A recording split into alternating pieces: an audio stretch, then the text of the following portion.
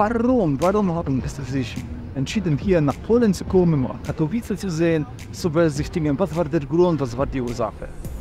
Ja, also für uns, also neben dem Volleyball, war es natürlich eine super Möglichkeit, hier nach Polen zu kommen, um einfach verschiedenste Städte anzuschauen.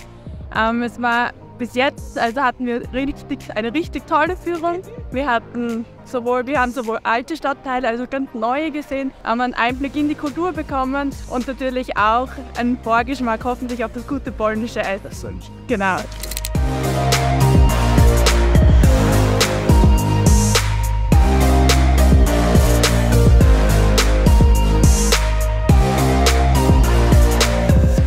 Was wird in deine Erinnerungen aus dieser Reise an Polen bleiben?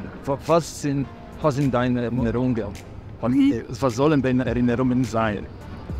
Also Erinnerungen sind auf jeden Fall einerseits natürlich hoffentlich ein sehr cooles Spiel, eine sehr coole Begegnung mit dem polnischen Volleyball und auf der anderen Seite natürlich auch kulturelle Einblicke, wie gesagt, das Essen, auch wie die Stadt ist, einfach wie das Feeling ist hier in Polen, die Kultur kennenzulernen und das sind wirklich Eindrücke, die ich hier mitnehmen möchte. Ja.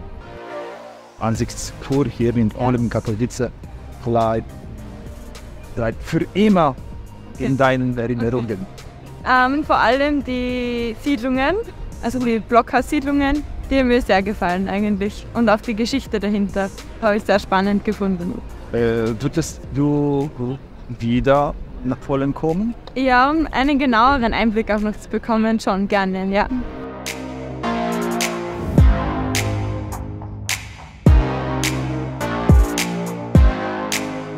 Also ich habe schon von einigen Leuten oder Freunden auch gehört, dass Polen eigentlich sehr viel kulturell aufzubieten hat. Ja, und deshalb hat es mich jetzt umso mehr gefreut, dass das Volleyballspiel auch da stattfindet und wir das auch mal anschauen können.